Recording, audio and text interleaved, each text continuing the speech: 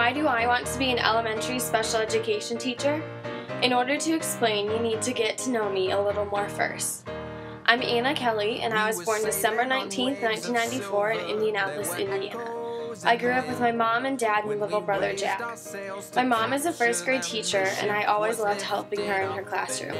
I thought being a teacher was the coolest job ever, and I was convinced that I was going to be a teacher just like my mom someday. I went to the tiny Catholic school that my mom teaches at from kindergarten until 8th grade. I loved school.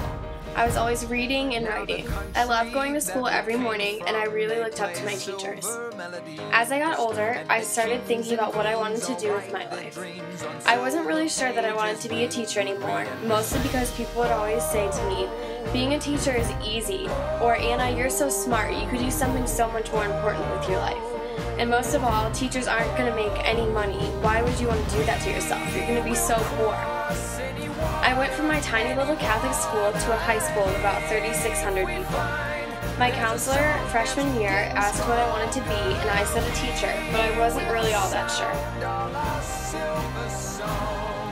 I also had 3 of the best teachers I've ever had in my whole life in high school. They were so excited about teaching that it made me excited to learn. During my junior year AP English class, my whole entire class had received our essays back, and we all had terrible grades. We were all freaking out about how awful we had done. My English teacher told us to calm down, and he wrote on the board, 1, you are not your grade, 2, English is hard, and 3, I still love you. That moment really affected me. He explained to us that education is so much more than just getting good grades. It's all about the process of learning and growing. I want to teach my future students that learning is a lifelong and life-changing process that isn't always easy, but is definitely worthwhile. I want to instill in them a love of learning that my teachers have instilled in me by being caring, genuine, dedicated, and presenting information in a fun and exciting but still meaningful way.